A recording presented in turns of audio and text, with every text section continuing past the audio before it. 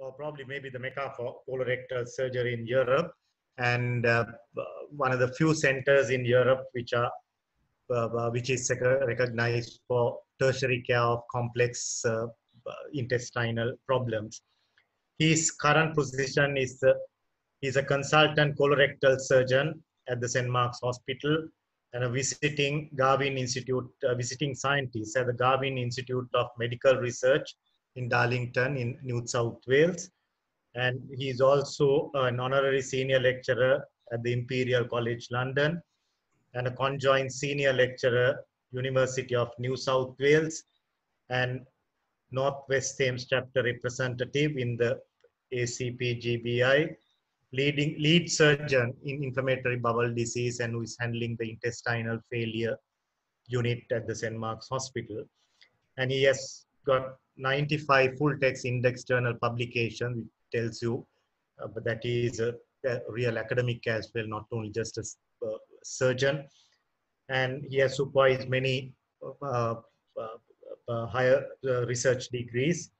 And he has also got some surgical innovations, which are transanal endoscopic mucosal resection of intestinal polyps, which is called the TASER, and the single incision combined with balloon enteroscopy for removal of small bowel polyps. And specialty, he has also innovated the single incision surgery for complex Crohn's disease, which has demonstrated reduced risk of conversion to open surgery. And if I keep on talking about his CV, I think it might take a long time. So we have only limited time. So can we invite Janindra to deliver his presentation first, and then after that, we'll get the questions. People can put their questions on the chat line. And actually, I can tell you, I was there for a short period on a Commonwealth fellowship, and the first case he did was, I don't know whether you can remember, Janindra, was a chap whose BMI was about 35, who has had HIV positive, Hep B, C both positive, who has had a perforated diverticular disease and intestinal fistulae. I was petrified assisting you, but I mean, the fellow had had 2 myocardial infarcts, and he went home after 2 weeks. So that is the type of skill that Janindra has. So let's invite Janindra to make his presentation. Thank you. Thank you very much for a very kind introduction. I'm not sure I deserve all of that. Is there any way possible I can share my screen? Yes, you can. Do you see the little square down there in green color? Share screen? It says the host has disabled. Right. Okay, probably. Now you should be able to. It's not disabled, but I think this is sponsor multiple slideshow. You can now do it. Right. Lovely. Can you? Yes, it's now coming on. I wasn't sure. I wasn't sure how long you wanted me to talk for, so I have a fairly long presentation, but we can hold that at any point because it's divided into various different sections. I was going to start off by actually talking a little bit about some of the problems we have in decision making, especially in the emergency setting or when managing complications, and some of the issues that we have that might lead us to then having further complications. So it's got to do with the decisions as to where we might consider an open abdomen. You know, do we do an early or late closure? How do we manage the wounds? And a lot of this comes about in trying to also prevent enterocutaneous fistulas as much as dealing with the problem as well. So we know that if a patient comes with septic shock in an emergency situation, the mortality is quite high, and even after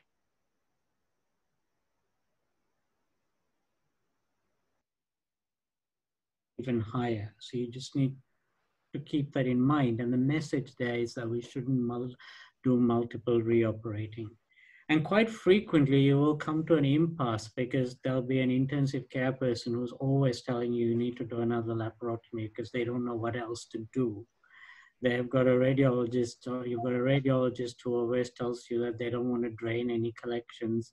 And as you says, you don't want to do an operation. And you get caught in this impasse because no one really knows what the right decision is. But if you make the person who suffers the most out of any decision is the patient. We also have there's a certain psychology that relates to decision making, because if you have a complication, so if it's me and I have an anastomotic leak, I always have a feeling of guilt because you've developed a relationship with that patient.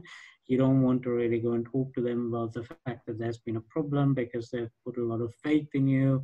You then sort of worry that the family will criticize you, and you go through this vicious cycle of then probably trying to make decisions to fix the problem rather than trying to see how we can damage control. And I think that's where we need to be very careful. So a lot of people have these very conceptual treatment goals, and that you want to sort out the problem, try and repair any anastomotic leaks, close the abdominal wall, starve the patient till any fistulas have healed. And that probably is the wrong way of looking at it. And I think we have to look at it in a much more pragmatic way, or a much different way, which is try not to make the problem worse. If you've got any form of sepsis or leak, you try and divert it. So be it radiological or surgical. Don't be afraid of keeping the abdomen open. Managing it can be difficult, but it's not entirely impossible. And where possible, you mustn't starve the patients, you must try and feed them. And enteral nutrition is something we're very, very big on here at St. Mark's. So the idea is that if you have a problem, do damage control rather than try and make the problem better where you would actually make it worse. Now, if you have to reoperate on someone, I always say do not reoperate on someone in any way in that 10-day to 3-month window. That is when the abdomen is at its most hostile. Well, if you try to get in or try and separate bowel, that's where even the slightest movement will damage the bowel and damage bits that aren't damaged as well. So you could end up in a situation where you have a small anastomotic leak to having multiple different enterocutaneous fistulas. So there's nothing, because if you think about it very logically, if you have a situation whereby you have a densely adherent abdomen, which is the case you will get from about 10 days to about 3 months, any collection or any leak or anything will manifest itself as a pocket of collection, which in most situations are radiologically drained. We've managed to convince our radiologists even to consider draining things by putting a needle through the bowel, because in a lot of ways that is a lot safer than actually doing an operation on these patients. I'm not going to dwell too much about abdominal compartment syndrome. I will skip that because we don't have a huge amount of time, but maybe just talk to you a little bit about how I approach the open abdomen. So one of the things is that if you have a patient with who's incredibly malnourished, who's got ischemia or it has really active sepsis, I think you need to avoid an anastomosis in those patients. You have to really think very carefully about why you're going to do an anastomosis in that patient. And bringing out a stoma temporarily is a much better approach than actually doing an anastomosis and having a leak, because those patients' reserve is so limited that if you have any form of sepsis afterwards, you're just going to increase their mortality. So I always explain to patients about stomas and temporary stomas, and I say it's not something you're expecting or not something you want, but it is certainly something that's probably going to get you out of a lot of trouble. Now, I'm sure this is not the practice in Sri Lanka, but certainly in the UK and in certain other countries, there was a trend towards actually using polypropylene mesh, especially in the situation of trying to close these abdomens that have been left open in the hope that you won't develop hernia. The big problem with polypropylene mesh in the presence of sepsis, and we've had a lot of issues with using polypropylene mesh in the pelvis for women, but leaving that aside, the problem with using polypropylene mesh is that if you have friable bowel and the bowel is very adherent to the mesh, you will get multiple fistulas as a result of that. So you're causing a problem that wasn't there in the first place. The other thing we say is don't use negative pressure directly on the bowel. Again, that's another big no-no. And although there is some literature from the trauma setting whereby this has been done, it's not recommended because we have shown that there is a huge risk of enterocutaneous fistulas again on these where vac pumps have been applied directly on the bowel. So what we want to do is avoid the temptation for multiple laparotomies. Ask yourself, what are you going to achieve by relooking once, twice, 3 times? What is the benefit? And if you feel that there's a really good benefit, by all means do it. But don't do it because someone says we're better off relooking. And the third thing is damage control. So there are a number of things you can do, and a lot of it will depend on the resources available and what you have available to you. You can just use a towel, put in some sort of elastic, some sort of sticky dressing, or even just so like a saline bag opened up, something like that. But what you want is you want the fluid to drain out from those situations in the open abdomen. You can use negative pressure where they have a elastic sheet protecting it, and there's a dressing, I don't know if you guys have it available there, called the Apthera, which is this plastic sheet, and then you put the negative pressure over it, so it takes away all the excessive fluid. Now, in terms of delayed closure, I always say by all means try it, but if it's not working, don't try too hard. Because you may not always achieve fascial closure, and you don't want your intensive care person saying reopen it again because it's too tight. That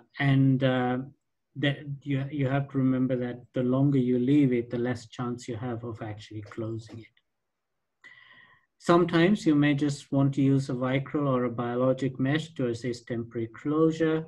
And the most important thing is you have to get your stoma care right, because you're going to remember that these patients have a lot of crevices and misshapen abdomen, for want of a better word, and they're going to go through a healing process where the whole thing's going to change. And what you don't want to do is you don't want to have this sort of situation where you've got a lot of burning, because this is going to be incredibly painful. You want to get it like this, where there is good, lovely skin, which you're not also going to lose at the next operation. This is a lady who came and saw me in clinic one day after having had an intracutaneous fistula somewhere else, and you can see that she was just managing it with dressings because none of the stoma nurses could actually deal with the situation. And you can see how burnt the skin was, and you can only imagine the agony that patient was in. But we managed to get that sorted out. Now, if you remember, I told you not to operate on people within that 10 days to 3 months window. And actually we leave it 6 months. And you can see the evolution, if you like, of these patients with fistulas. This is sort of fairly early on, and you can see a little bit of bowel, lots of granulation tissue. And as time goes out, the bowel starts to prolapse, and it prolapses out more and more, and the granulation tissue starts to settle. This is a good time to operate on a patient. It's a good time to operate on a patient because if you imagine this bit of bowel has now prolapsed, you can understand that there is a significant amount of or the adhesions are much, much less dense within it because it's allowed that bowel to prolapse.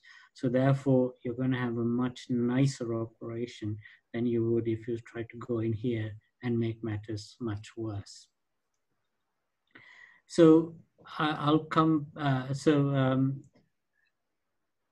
it's about picking out the right conditions for doing these. And it's basically when you have nicely optimized wounds. And you might not think that these are the same patients, but I promise you they are.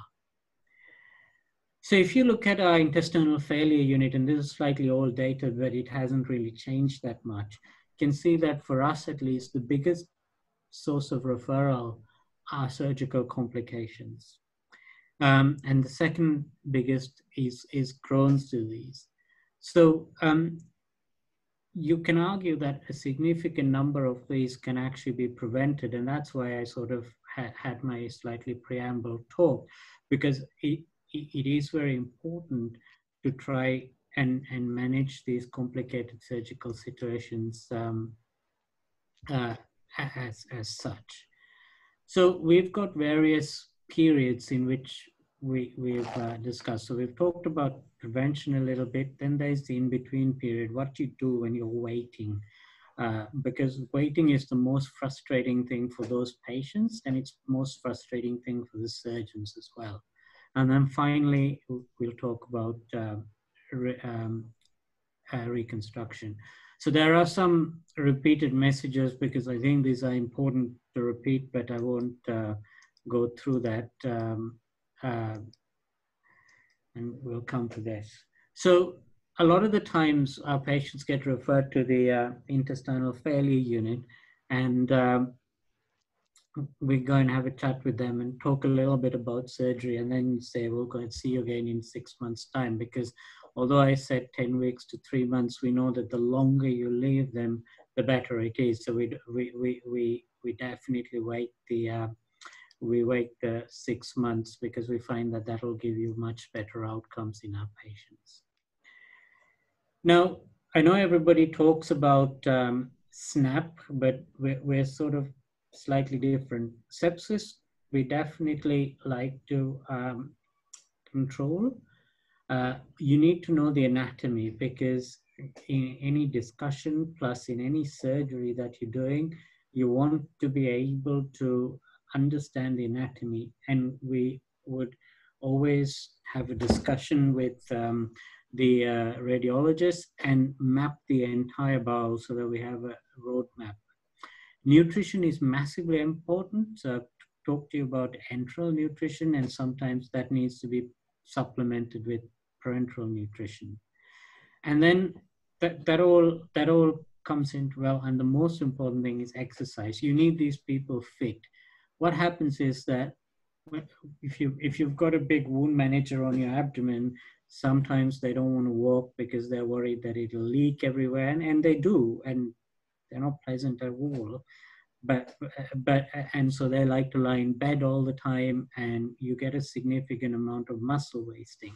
And one of the important things you have to realize is it's not just replacing calories. You don't want people with a lot of muscle wasting, because what will happen is that they will replace a lot of their muscle wasting with fat. And so that even though you might say, oh, well, the weight's been stable or everything's been okay, you're not necessarily going to have the fittest patient. And so it is really important that these patients at least go home and try and do some form of exercise. So this is sort of our typical referral in hospital for about 6 months. They've had an attempted repair, relook, they've been nil by mouth for ages, they're confined to bed, they're depressed, they've got abnormal liver function tests because of everything else going on, they have repeated Lyme sepsis, they've got undrained pockets of sepsis, and so on. And they can sometimes look like this.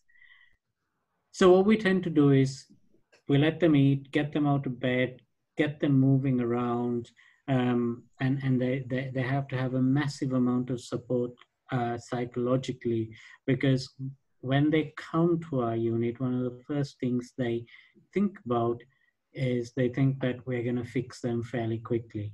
And they get massively disappointed when you say, yeah, we will fix you, but you're going to have to wait a little bit.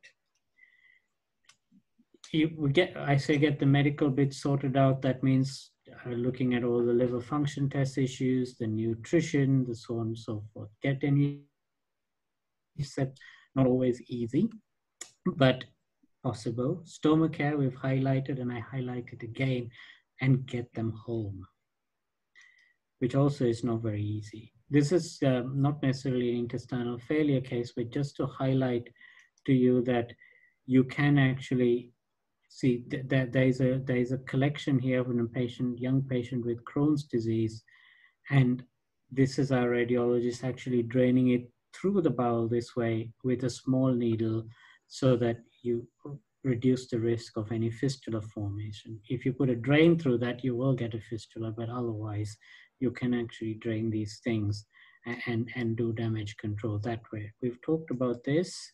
And then the next thing is the bowel mapping. This is something you do when you're waiting.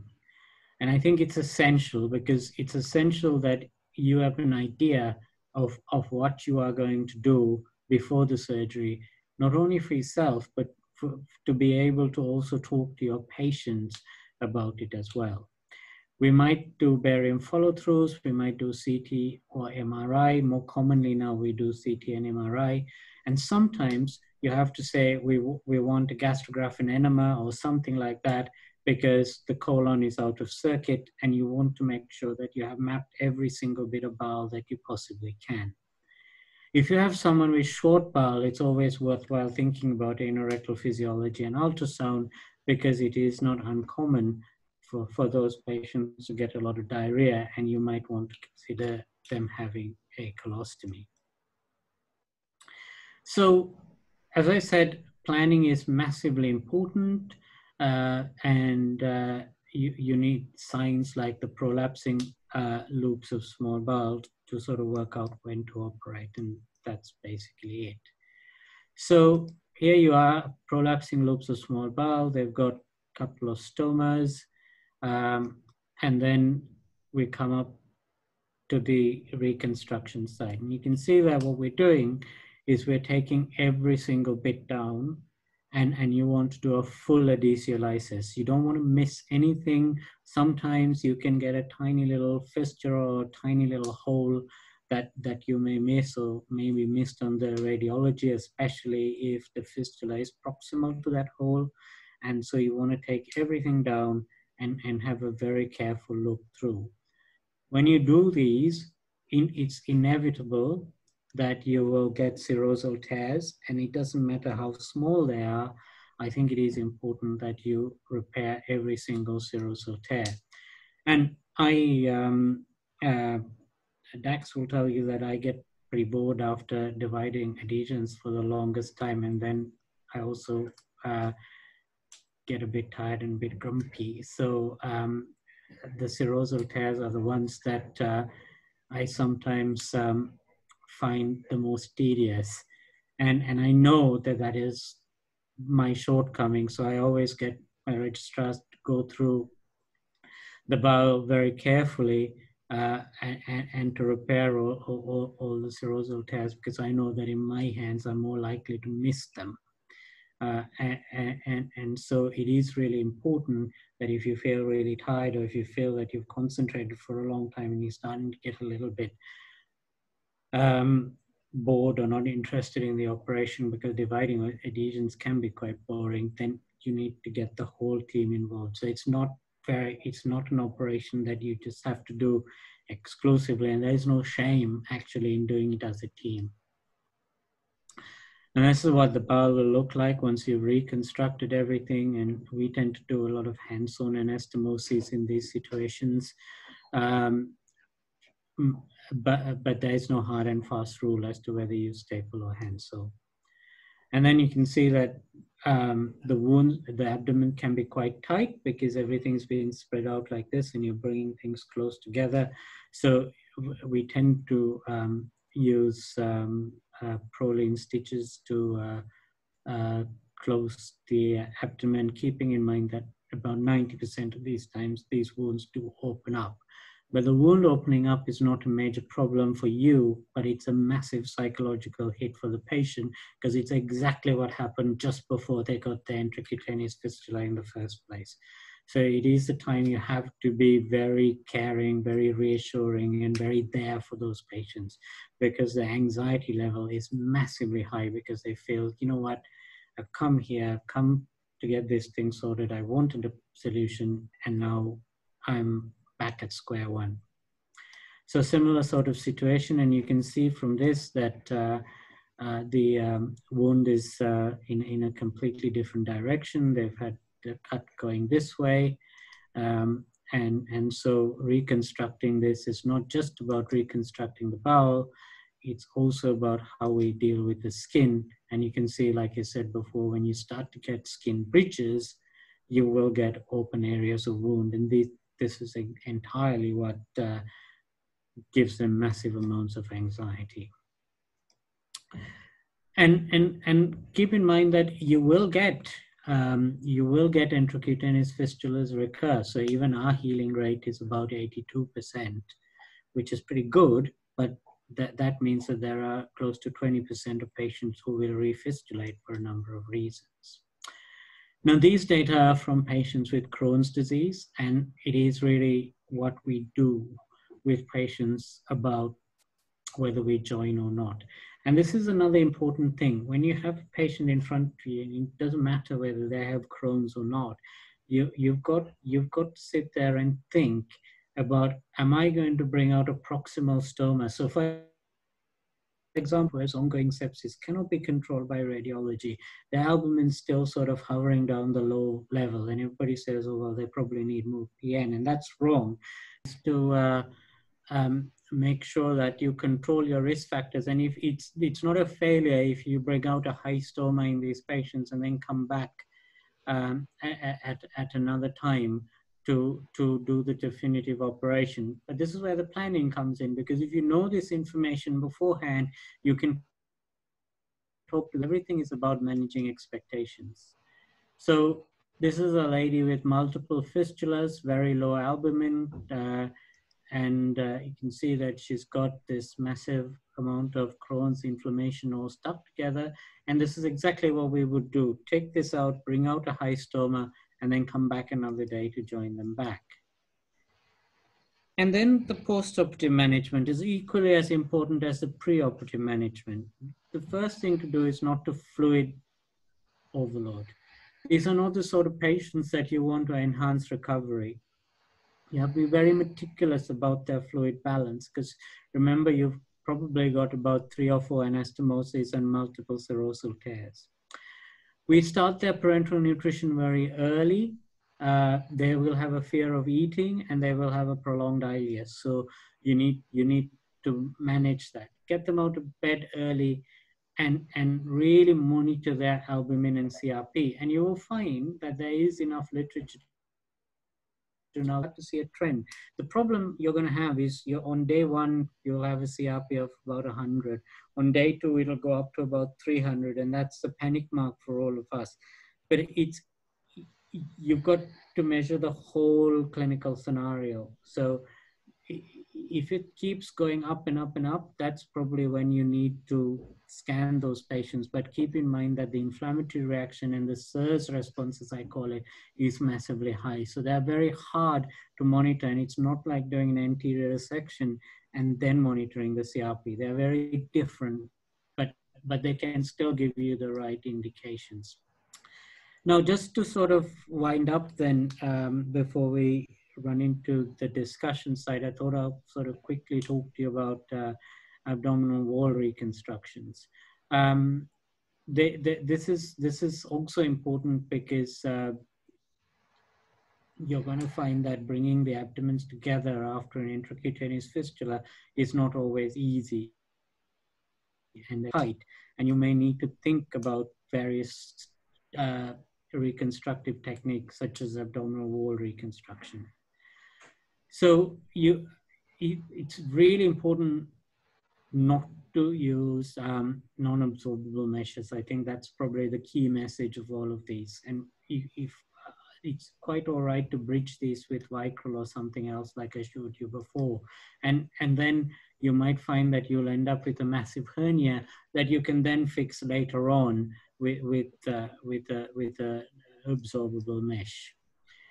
We tend to use not so much stratus now, but nonetheless a biological mesh, because even if you have a massive wound breakdown, the mesh will disintegrate without causing major trauma to the abdominal wall. I'm going to skip through some of these, but very happy to talk to you guys about complex abdominal wall reconstruction at a later stage. I wasn't really sure how much, but just to bring in some concepts about what we want to achieve from our patients as well. So if you are needing to construct these major abdominal walls, you can see this guy is incredibly fat. He's 200 kilograms. This is not going to work. So you really need to be able to bring, their weight down. There's a great app that can tell you what the risk of the repair is based on various criteria and how much it's going to cost you.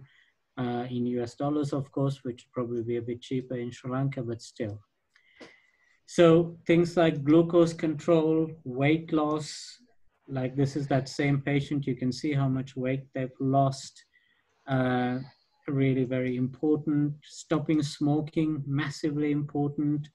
And then, of course, the weight, the nutrition, as we've talked about. Probiotics, we don't really use a huge amount, but there is a case for that as well. And then if you manage some of those risks, you can see that you can reduce the complication rates. Although just remember that when you consider minor and major complications, there's still a significant amount of complications associated with this type of surgery. So I won't talk to you too much about that. I just wanted to show you some of the technical aspects of what we do. So here's a patient who doesn't have fistulas but has a big granulating wound, and my preference is to use the transversus abdominis release. So what you want to do is to achieve some sort of midline closure. So we actually go all the way retrorectus and then release the transversus abdominis muscle, close the posterior sheath, and this is the posterior sheath closed if possible, and then place a mesh. This one is called Bio-A. It's a biosynthetic mesh, which is a lot cheaper than the biological meshes. And then, if possible, close the anterior sheath so you got like a sandwich over it. But if you can't, at least you've got your posterior sheath closed, and then close the wound, and that seems to give us best results. And also what we tend to do now is to use negative pressure wound dressings as well, which helps reduce our infection rate quite massively. Dax will tell you that it's pain to put in, and I always leave it to the registrars, because if it doesn't work, at least you can blame him for it. But they do work very well, because it gives you 7 days of negative pressure, not at the same level as with the black vac dressing. Is that you suck out all of the exudate from around the wound and reduce the wound infection rate, but you're not in direct contact with the bowel. And it's certainly been one of the WHO recommendations as well in their more recent infection control or SSI guidelines published early last year, I think. So, and you might need your friendly plastic surgeon if you really can't reconstruct these by yourself, which might require flaps or anything else. Or some surgeons tend to use the plastic surgeons to finish the abdominal wall reconstruction, because you keep in mind these can be very, very long operations. So I'm going to sort of finish there and we can have a good discussion, but just remember, damage control, don't reoperate in that window period, really optimize the patient. And even after 6 months, if you feel that the patient's not optimized, make them, I'm sorry, you're not ready for it. And it's not easy for the patients to take, but you have to have a conversation with them about that. And then finally, it's about doing the right reconstruction with the right planning and making sure that you don't cause more problems than are already there. So those are the principles. And thank you for listening. Thank you, Janindra. So I think we'll take questions till you all gather your thoughts. Can I just ask you two questions, please? Yeah. Now, what is the role of feeding through the distal loop? Some people say if you can see the two loops, there is always it's a good thing to feed through the distal loop. Take the effluent from the proximal loop and push it into the distal loop. Yeah, so I didn't mention that in great detail, but it's something that we are sort of great believers in, and we do a lot of. Now you can do. You can reinfuse the chyme, which is not always pleasant, and the patients don't tend to like collecting their chyme and then reinfusing it. But there's this new gadget, and I must say I haven't got a picture of it yet, but I must get one for my next talk, where there's a little pump that sort of sits inside the stoma bag, and literally it collects all of the chyme as it comes in and pumps it through a tube into the distal limb, so you don't actually have to handle the chyme at all. Now, if you can't reinfuse the chyme, then what we tend to do in most of our patients is just add some feed, like about 150, 200 mils of feed in a day through an already pre-inserted tube that stays in the distal limb. There are a number of situations where you wouldn't want to. If you feel that you've got an intra-abdominal collection because there is still an intra-abdominal fistula, then you don't want a distal feed because you'll only make that worse. I think that would be the main thing. Or if you have distal obstruction, which you haven't still dealt with, such as a Crohn's stricture, then that's another situation where you wouldn't want to do distal feeding. Otherwise, I think in most situations, that would be very good. The major advantage of distal feeding is that, especially if you feel that the gut's going to be lying dormant for quite some time while you optimize the patient, or even if it's not, you will find that your return to bowel function is much faster. Return to bowel function is much faster in these patients if they're already distal fed, because that bowel is in its better trophic state.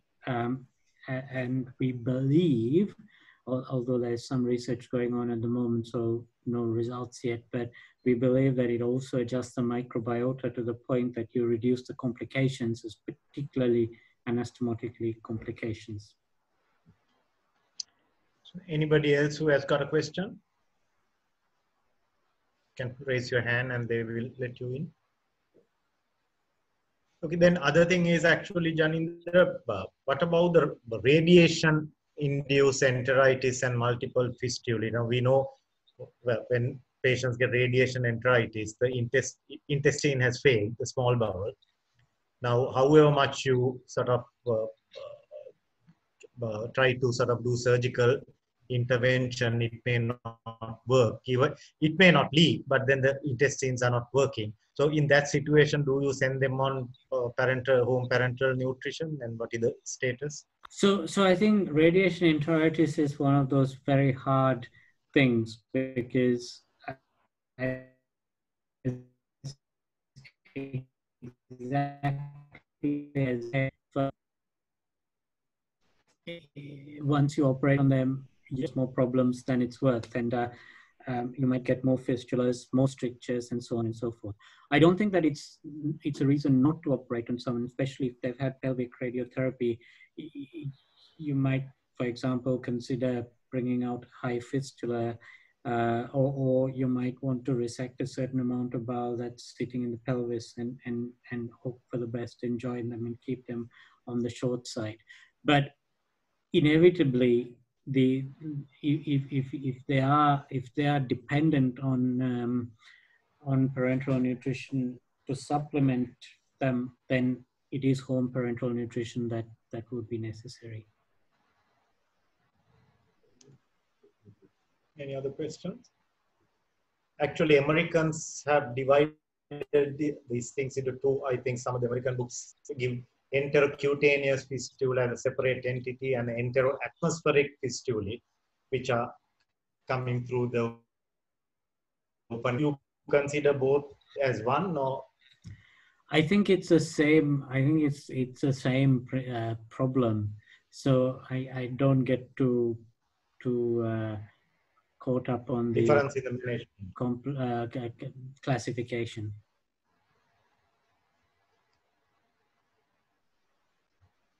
Anybody else? Yeah, this is a golden opportunity for you to ask questions and clarify any doubts you have. I'm sure you all would have found several patients, especially gunshot injuries, which are quite common here. Trap gun injuries and the people coming after being shot with. So I think trauma is much different to, or at least you can it's much different to surgical complications, because it's the timing, isn't it? Usually if you deal with a surgical complication, that patient has been septic for way longer, or they've had a problem for way longer than when you recognize the problem. Because I think that you get a leak well before you see the manifestations of the leak.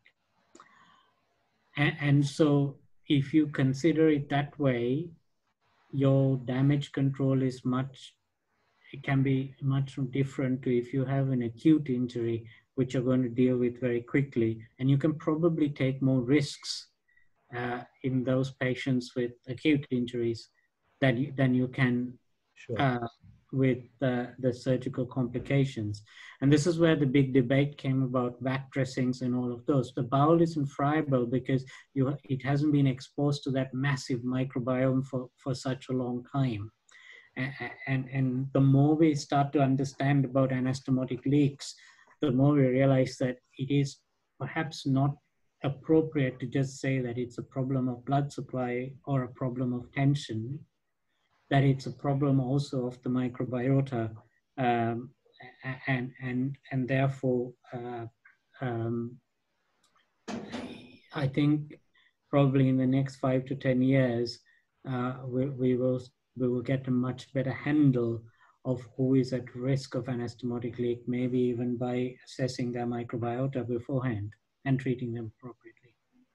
Thanks, Janindra. When a patient comes or referred to your unit and they land in your hospital, how do you assess the patient regarding the further management? I mean, what is the sort of criteria you use? Do you use any scoring systems, or do you get down all the people, nutritionists, nurses, everybody? Or? So it's very much multidisciplinary. It's not in any way that we have a scoring system. So there is a huge amount of stuff that has to be done from the moment they come in. They've usually spent a considerable amount of time in the other hospital, which means that they're suddenly going to come in and we're going to change all the systems. Now that can be good or bad, because if they've had a really bad time and suddenly there's a system that works and someone says, oh, we're going to change the system, they start to get very anxious. So managing the psychology, as I said, is a big part of the whole thing. But we have a team of pharmacists, dietitians, intestinal failure physicians, us as surgeons, and a whole liaison team that will go through every aspect of that patient's care nutrition nurses that will go on, will go through every aspect of that patient's care, and then work out a very comprehensive plan.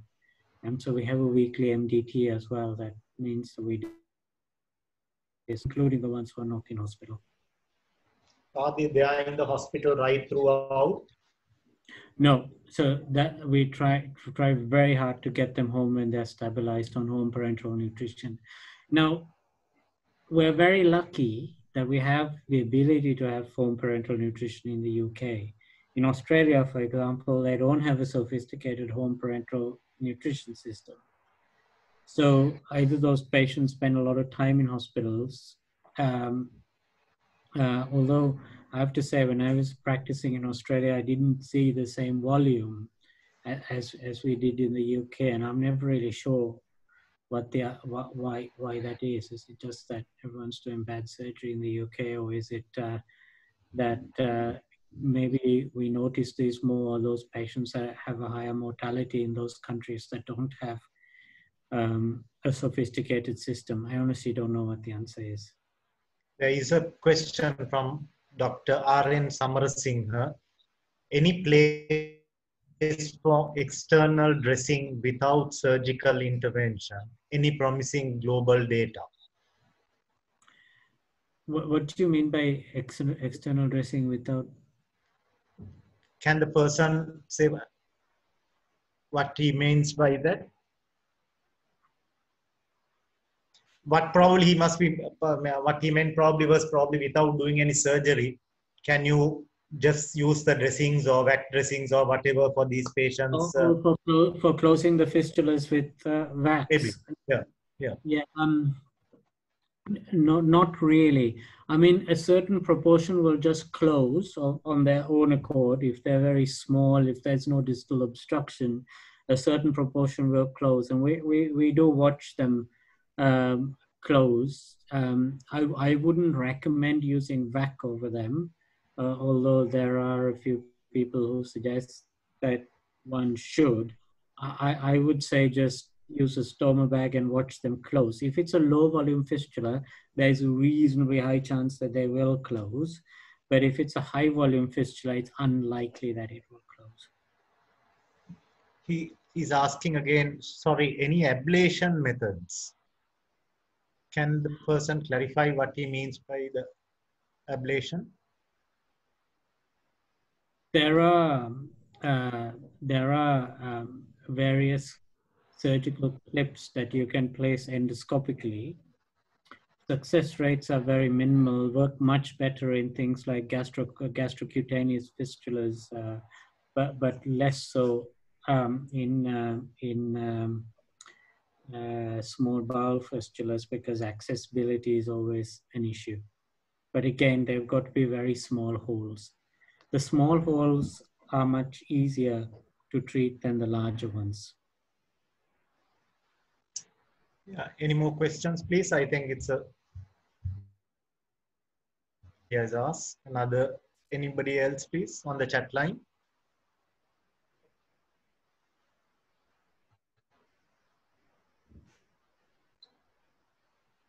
No, nothing. Dakshita, you have been there for over 1 year, so I think you must be having. You can answer all the questions.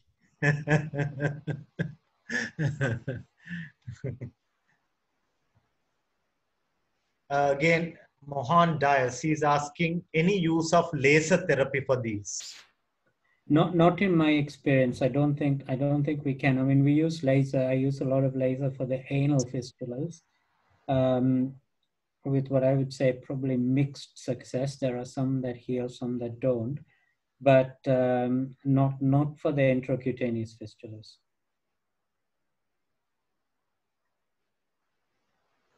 Any more before we wind up? Or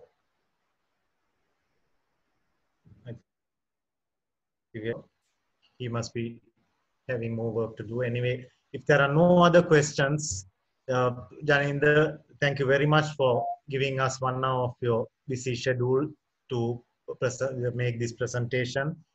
And I also must thank the College of Surgeons Jayendra, the president, is Jayendra, who has who is running the show at the moment, and also Dakshita for organizing this Zoom meeting, and the and the administrative staff of the College of Surgeons. I think it's Erdly who is there conducting this with the multimedia. And since there aren't any other questions, I would probably call it a day. Anything else? Thank you very much for having me. I wish I was there as always. You are anyway there all the time. You are coming to Sri Lanka, so 2-3 times. So I'm waiting for it to be open. Sri Lanka. Okay, thank you.